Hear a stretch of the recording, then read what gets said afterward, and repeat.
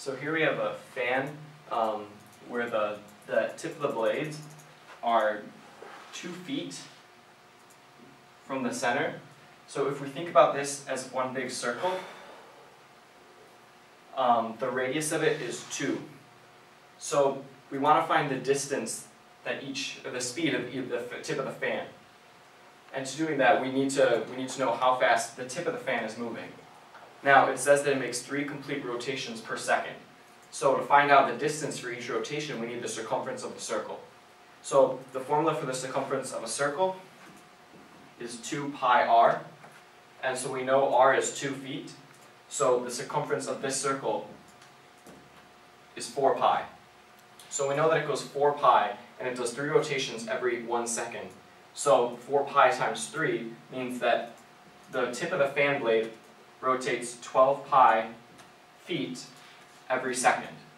So now we have a speed, except that they want us to, they want the units in terms of miles per hour. So we need to do some converting. So we want to convert 12 pi feet per second into miles per hour.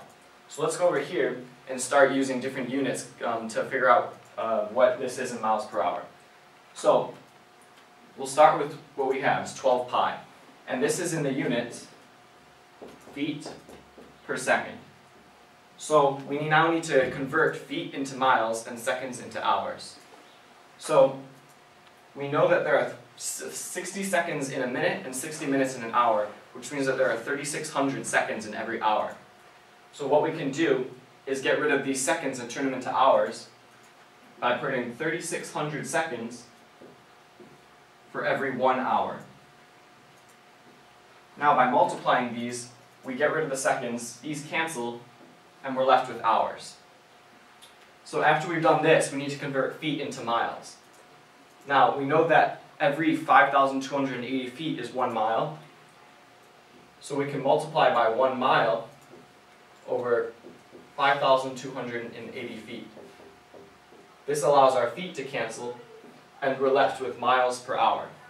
So if we do these calculations, 12 pi times 3,600 over 5,280, we end up with 43,200 feet, or miles, pi, over 5,280.